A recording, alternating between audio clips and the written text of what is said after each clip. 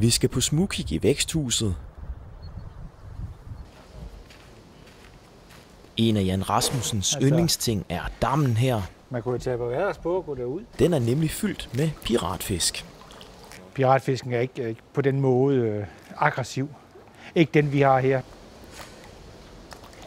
Der er ikke anden end enkelt, der er blevet bidt i de der, hvad er det, snart 35 år, vi har haft dem. 34 år. Ikke?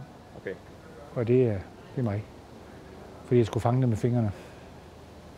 Så. Dammen byder også på de storslåede kæmpeåkander Victoria Cruciana. Det her, det er sådan, hvad vi håber. Lidt større end det her, håber vi, de kommer op på. Og når de er oppe i fuld størrelse der i juni-juli måned, så kan de bære et lille barn. Okay. Altså det største barn, der har været på, det har vejet 18 kilo. Det var min egen datter, da hun var 4 år gammel. Fra Amazonas til Ecuador. Finn Boxenius har selv fundet denne plante og bragt den tilbage til Aarhus.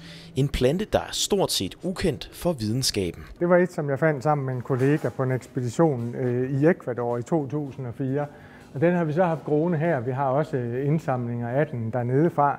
Og det har vi så fundet ud af, at det er faktisk en ny art, som ikke er kendt af videnskaben. Så den er vi ved at få beskrevet lige nu, og så vil den blive publiceret i et botanisk tidsskrift her i løbet af foråret.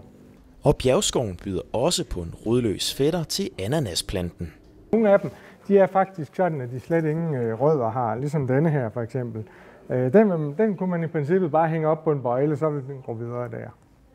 Smager den ligesom ananas? Den får ikke rigtig nogen ananas, så jeg ved ikke, om du har lyst til at spise det her, men der skal der i hvert fald godt med råcreme på.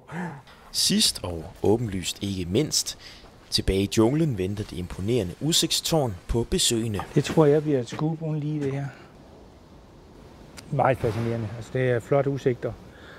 I starten der synes vi, det så lidt stort og lidt klodset ud, men først man har plantet det til, så ser det godt ud. Og jeg tror virkelig, at folk de vil komme herop og kigge ud over det hele.